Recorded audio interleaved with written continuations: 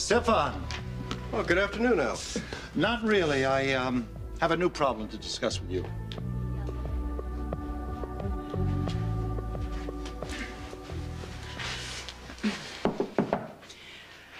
Come in. Hello, Monica. Pierce, thank you very much for coming. I wasn't sure you would. Are we alone? Yes. Do you think that's wise? Well, I think what we have to say to each other is best said in private. Well, if you were interested in negotiating, your couch doesn't look that comfortable to me. I was hoping that we could reach a reasonable understanding. Well, I'm sure you'll understand if I leave the door open.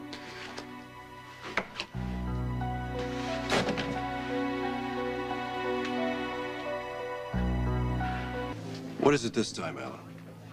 I'm sure you know that my wife and I have been separated for quite a while. Yes. Well, it seems that she was involved with one of the members of the staff. Oh, please. That's entirely between you and her. Unfortunately, it's not. It's going to implicate the hospital. You're not going to name the staffer in a divorce proceeding, are you? No, but the staffer is suing her for sexual harassment. Oh. Well, that's much better. I've made Dorman a private offer to settle. I can just imagine the offer. A duel at 20 paces, perhaps? Settlement using my own money that would avoid implicating the hospital. Oh, that's a way out. Good thinking. Yeah, unfortunately, he has other ideas. He's only going to drop the lawsuit if he's reinstated to the hospital with a promotion and Monica's punished. I have no problem reinstating him if he's a good doctor. But quietly, I don't want any more bad PR. Don't worry. I have a daughter to consider. As for punishing your wife, what was her complicity in all this? Pierce, I asked you to come here so we could work this thing through as friends.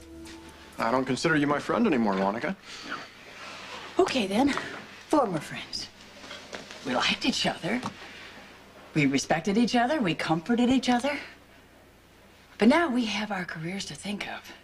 People are going to be talking about this. People already are.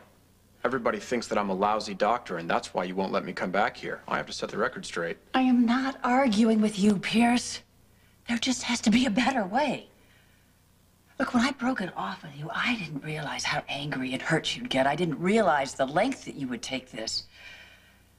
And maybe I was clumsy in the way I did break it off, but, well, I apologize for that. That's it? I'm asking you to drop the lawsuit.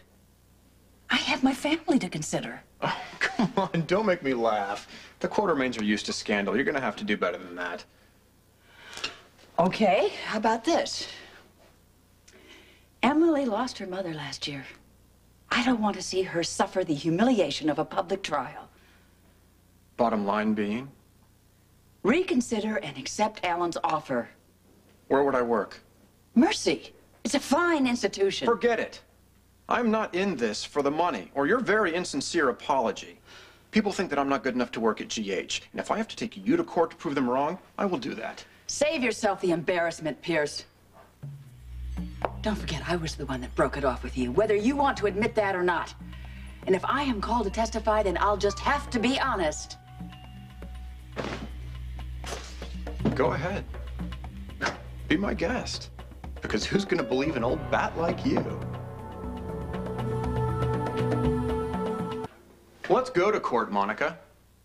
You can tell the whole world that my lawsuit is inspired by anger, that I'm a jilted lover, that I'm seeking revenge because I can no longer have you. Go on.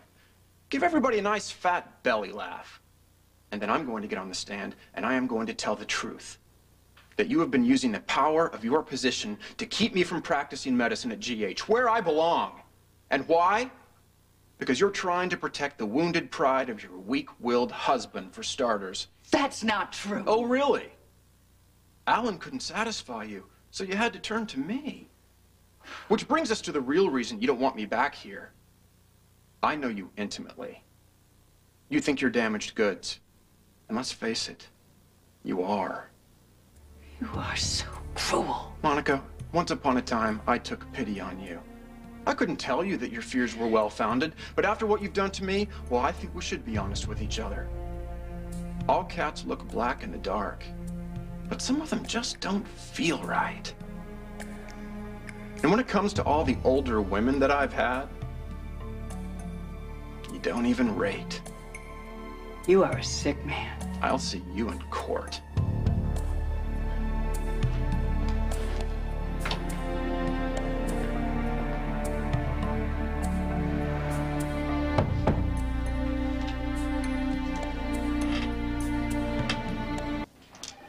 I see Monica doesn't deny the affair in this deposition. She's willing to assume full responsibility for her actions. The one she's committed, that is. What do you see as our options? We can tell Dorman to back off, or we can give in to his demands. Could you live with him back on staff? I'd probably kill him eventually, but it'll buy us some time. Good, because I don't see how we can allow this lawsuit to go any further. The hospital's in a precarious position to begin with. If we give the man back his job, it'll take the air out of his case. Monica's going to hate it. I'm afraid it's our only course of action. There's not going to be any scarlet letter. I don't care what Dorman says. Monica's suffered enough already. Surely. However, next time, perhaps she'll exercise a little more prudence. There won't be any next time. All right. Thank you. Hello, cousin. Hello. I might have another case for you. Oh, that's terrific. What is it? Defending the hospital in a sexual harassment suit. My goodness. You don't waste much time, do you? Not me, thank you. A female doctor on staff has been more than indiscreet. I am so glad that I chose law over medicine. At the way this hospital is imploding, I should be busy for years. You may have to stay in Port Charles for quite some time.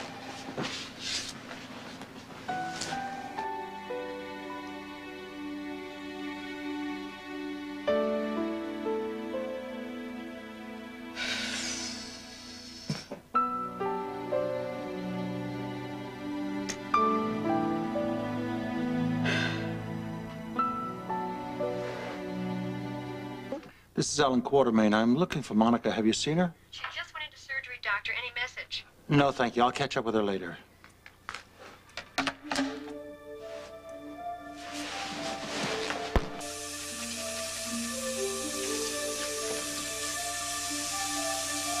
Oh, no. Quartermain, What are you doing here? I'm your consult on this procedure. Like hell you are. I'm not working with you. Well, I think it's a little late to line up another neurosurgeon. How did you pull this off, Pierce? You don't belong here. You're not on staff. Oh, the wife is always the last to know. Didn't Alan tell you that he rehired me? I guess he doesn't mind having something in common with me. Better get scrubbed, doctor.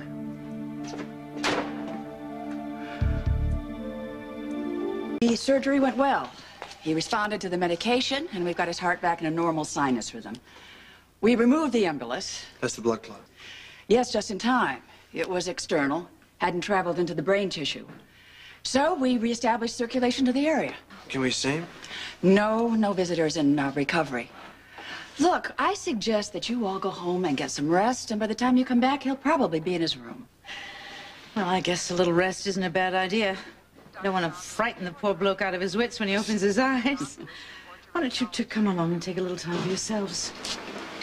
Sounds good to me.